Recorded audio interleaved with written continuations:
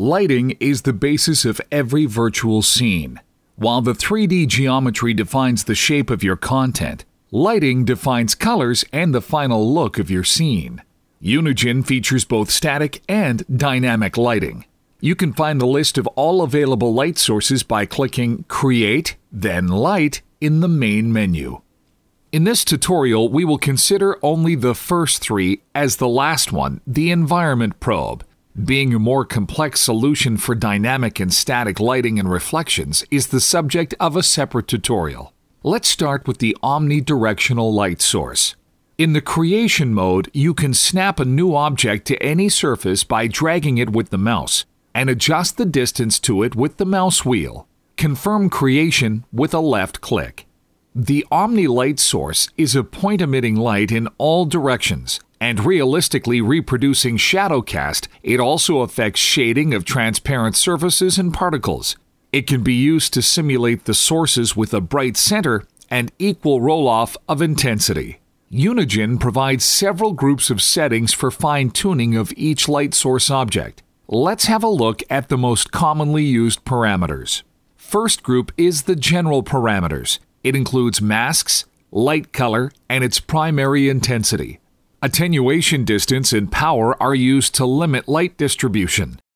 We can simulate various area lights by changing their shape. You can see how the specular highlight is changing depending on the shape of the light source and the roughness of the surface. There are 4 simple shapes supported, allowing us to create various interior and outdoor lights, such as light bulbs, office ceiling lamps, fluorescent lights, and so on.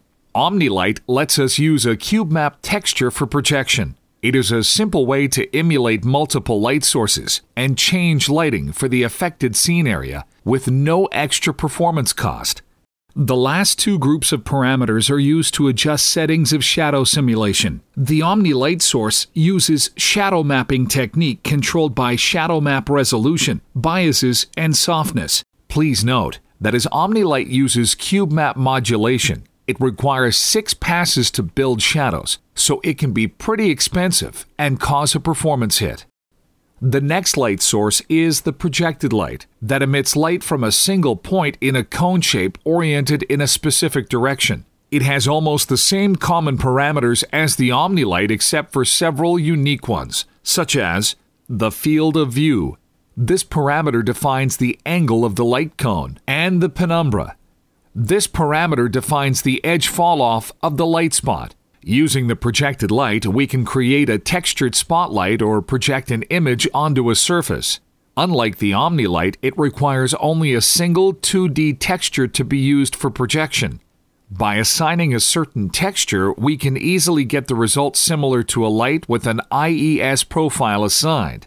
Projected lights also produce shadows with accurate perspective projection, but they require only a single rendering pass, which makes them more performance-friendly than Omni Lights. The third type of light source we are going to consider is the world light. It provides a realistic simulation of sunlight and represents an infinitely remote light source, which casts orthographically projected beams onto the scene. We can use this type of light source in interior scenes to simulate the sunlight coming through windows. In outdoor scenes, it is supposed to be used as the primary light. We can easily set the time of day by changing the world light source orientation. We can imitate sunlight and moonlight by setting the corresponding scattering type, or we can just disable it. The world light source uses parallel split shadow mapping for shadow simulation. It is an advanced shadow mapping technique splitting the view frustum into several cascades by depth for optimization purposes. The shadow map with higher resolution will be used for the cascade closest to the viewer, and the ones with the lower resolutions for more distant cascades. By default, the number of cascades is set to 4. By setting cascade border parameters, we can adjust distance to each cascade. We can see smooth, linear interpolation between the cascades of shadow maps of different quality. Choose Rendering, then Shadow Cascades in the main menu to enable visualization of this technique. This technique makes it possible to realistically illuminate huge scenes while keeping the performance high. UNIGINE offers the Screen Space Shadows feature. You can enable it by selecting Rendering Shadows in the main menu. This feature enables simulation of ray trace shadows using the information from the screen depth buffer.